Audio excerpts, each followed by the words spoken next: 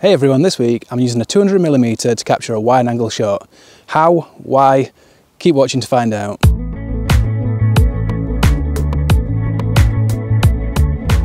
So what on earth am I talking about? As we all know, 200mm is not a wide angle focal length. So how was I able to capture those wide images using the 200mm? Well, if you haven't already guessed it, it's panoramas. So capturing a series of images which I then stitched together in Lightroom to create a wider panorama. So that's what I want to talk about today. I went to Kerber Edge recently, I got some shots there. I took with me the Nikon Z7 and Nikkor 24 to 200mm lens. So not all the shots are at 200mm, I got a range of different shots at different focal lengths. And in between the footage of me capturing those shots, I'm going to show you how I merged them together in Lightroom and what settings I used for the various focal lengths I shot the images at. So let's take a look at the footage and some of those edits.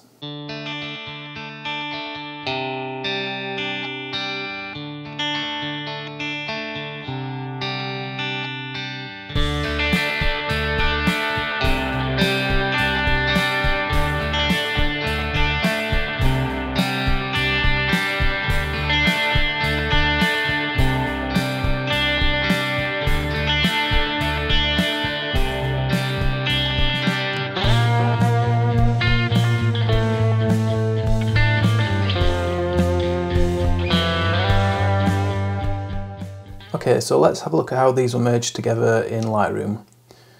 These were captured at 91mm, and all we need to do is select all of the images, so it's this 5 here. So we can do that by clicking on the first one, holding Shift on the keyboard, clicking the last one, right click, and then if we come down to Photo Merge, we'll come across and down to Panorama. There is an option for HDR panorama if you want to get more dynamic range in your image at the same time as creating a panorama. Today I'm just going to be concentrating on a regular panorama. So that will bring up this little window, and in here we've got some options, and we're going to get onto projections in a short while, but before that I just want to talk about how you can fill the edges that are missing around the edges of this combined panorama. So we've got the Boundry Warp option, we've got Fill Edges and Auto Crop. If we look at Auto Crop first, if we just tick that box, you see it does what it says, it just crops the image, all of the blank space has been removed, but you do end up with quite a lot of the image being lost. So we've got these bits up here, this bit down here, and ideally it'd be nice to keep those. So we've got these two options remaining, Boundary Warp and Fill Edges. Boundary Warp will start to bend and stretch the surrounding blank areas until they stretch right to the edges. So it does a good job of filling those edges, but it does contort the image slightly.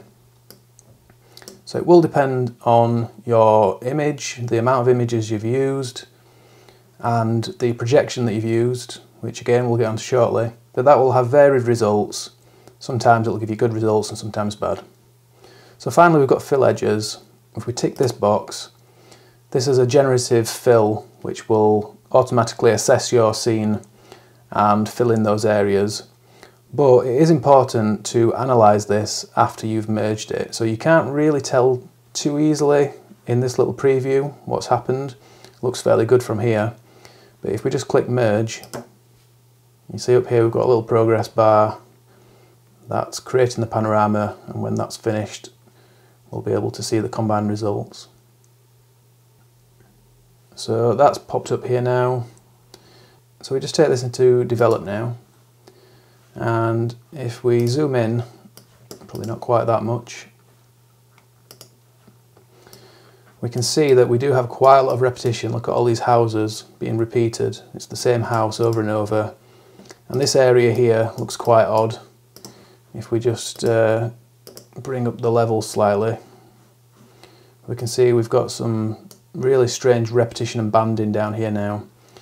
So it doesn't always do a perfect job of cloning those areas, but depending on how you feel about generative AI, you can fix this in Photoshop by selecting this area and doing a generative AI fill on that.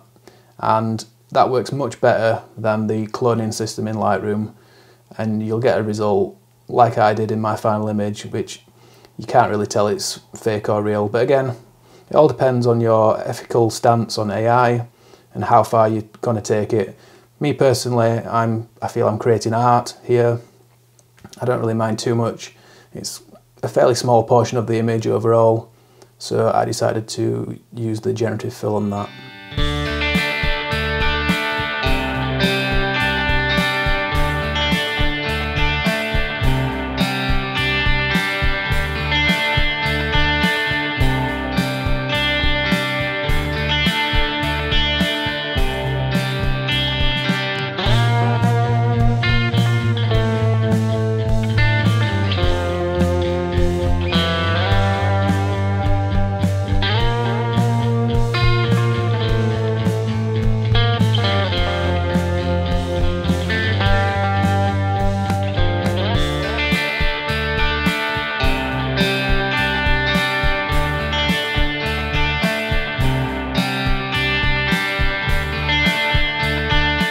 Okay, so this next shot was taken at 24mm, so quite wide.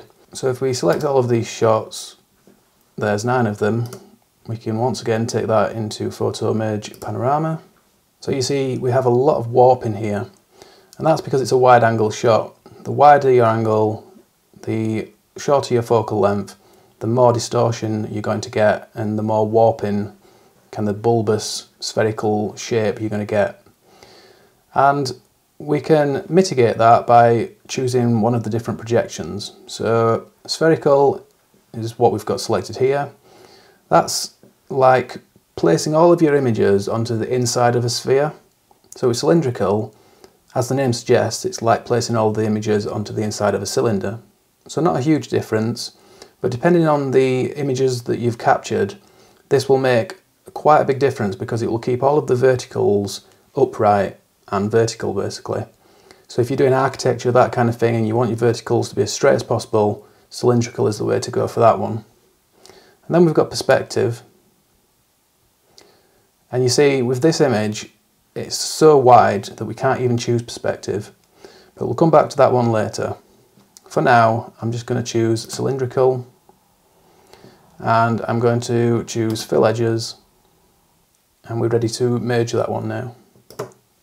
So not too bad, especially considering this was a wide angle series of shots, but it is on a little bit of a slant and there is still a little bit of distortion there, but we can try and fix that a little bit by coming down to transform, and you can try different options here, but I usually just go with auto to start with. And you see that's done a pretty good job already. It's leveled it up. There's just some very faint distortion still. It's hard to tell because the horizon might actually get lower at the edges, but there probably is still just a little bit of distortion there. We could come into lens corrections and just change the amount of distortion correction here. So that's maybe not too bad. Just have to crop the edges off.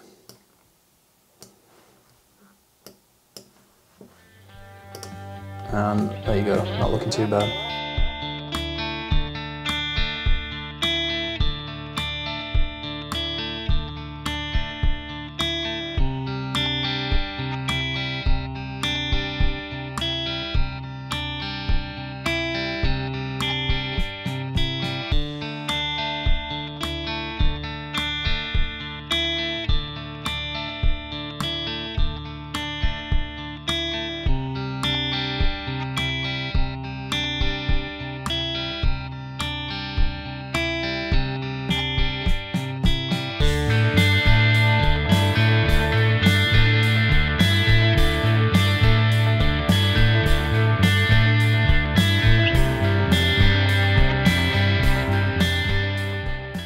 Okay, so I've already brought this one into merge, and all I want to talk about here is the create stack option.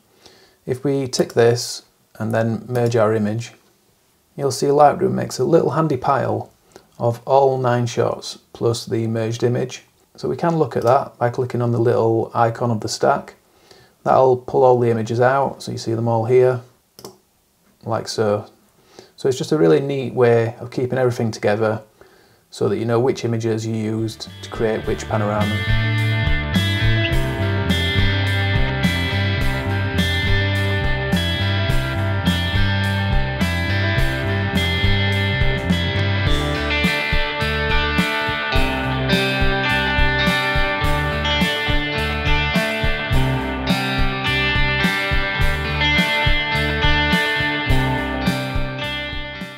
Okay, so next up is our 200mm shot. We've got 5 images here. Let's bring that into merge. So you'll notice with this one, we've got much less blank space around the edge. Even with Spherical, very little there. And we can actually now choose perspective, and it's cut much better with that. And that's because we've got that 200mm telephoto focal length. With the wide angle, you've got so much barrel distortion that Lightroom struggles to work out which bits to put together, but because we're using that focal length, we've still got that really wide shot, but it fits together really well, and you can use perspective, which often gives you better results, I find. So I'm just going to fill those edges. Obviously we've got less to fill now because there's less blank space. Let's merge that, and if we just bring that into develop, you can see there was a lot of work to be done on this. Because I'm shooting into the sun, I'm not using a grad filter. We've got that bright sky I've exposed for the sky, trying not to blow out the highlights, but that's meant I've got a really dark foreground. So I did have to do a lot of work on this to come up with the final image that you saw, but in the end I was really pleased with it actually.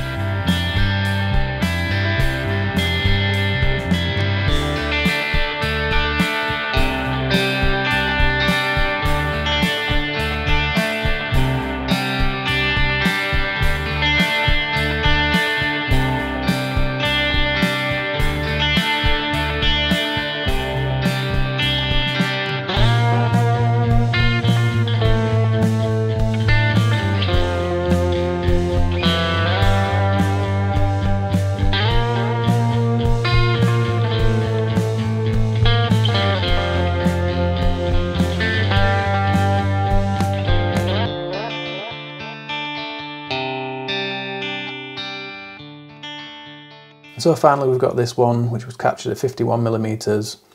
Actually got 11 shots here, and that's because these were taken in a vertical portrait orientation. So because it's portrait, we've got the height, but the width is narrower, and therefore I've had to take more shots to get that full width. But we'll bring that now into photo, merge, panorama. And so you can see with this one, perspective, it's having a really distorted effect on the image. And the way to go here, I think, is Spherical. Spherical is a really good option for images where you've got the verticality, where you're using 2 different dimensions, both vertical and horizontal. So because this was captured in a vertical format, we've got that height, and because it's projecting it on the inside of a sphere, you've got that curvature going to the left and the right, but also to the top and the bottom. So it's also really good for if you're taking a panorama in a series of rows.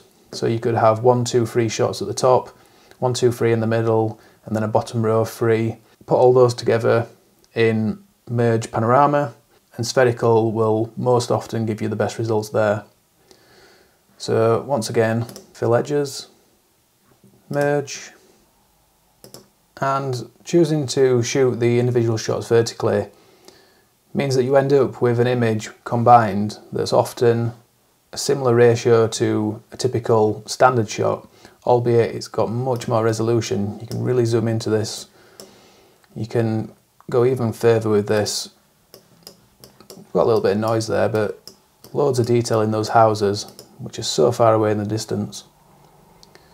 So in the end, I did actually crop the bottom of this image off because I decided that the sky was probably the key element of this image. We didn't really need all this foreground where there's not much going off. But it's good to have that option to have the height as well as the width, and shooting vertically, portrait format, can give you some really good options there. So what are some of the benefits of capturing panoramas? Well, for a start, you don't need to take as many lenses with you. You can just take your telephoto or a medium focal length lens and leave your wide angle at home. You're going to get much higher resolution images because when you combine those together you've got many more pixels in there, and that's really good for printing. You're also going to get better edge-to-edge sharpness in your image because most lenses tend to get softer towards the corners. So if you're only shooting one shot with one lens, you're going to see that softness around the edges, whereas when you've got multiple shots you tend to only combine the central portions of the images anyway, so you've got all that sharpness there, and then combined that extends all the way to the edges. And also you don't get any of the barrel distortion that you get with a wide angle lens. But it's not all good. What about the negatives? You can't frame up your image the way you would with a normal shot, so you have to kind of imagine what the final image is going to look like once you've pieced all of those separate shots together. Also, you've got editing time when you get home, and it's going to use a lot more resources on your computer because you've got much more, like I said, many more pixels in your images. That's taking more RAM and processing power, and it's also going to take up much more disk space on your computer as well. It's not very good for moving subjects, so if you've got cars or birds for example, you might get those on separate shots and it's going to look odd when you combine those together and you might have to remove them. And finally, you might actually want the wide angle effect because you've got foreground subjects, you want to emphasize that, or you want the distortion. So that's a choice you have to make. But being able to create panoramas is a really good skill to have, and it's good to get into the habit of capturing multiple shots. So once you've framed up your scene, get your shot and then maybe take one or two either side of that, because who knows, later on when you get home you might just want to see a little bit more of that scene, and if you've got those images then you're able to do that.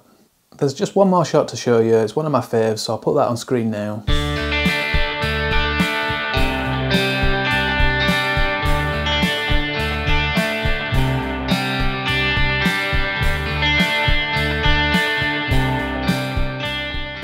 And so that's about it for another video. As always, a huge thank you for watching, I really do appreciate it. If you're new to the channel and you're not yet subscribed and you'd like to do so, you can just click down there on the subscribe button, or over here on this picture of me, and that way you'll stay up to date with everything I'm doing each and every week. There's a new video every Sunday morning at 10 AM UK time. So I hope you'll join me next week for the next one, but until then, thanks a lot everyone, and bye for now.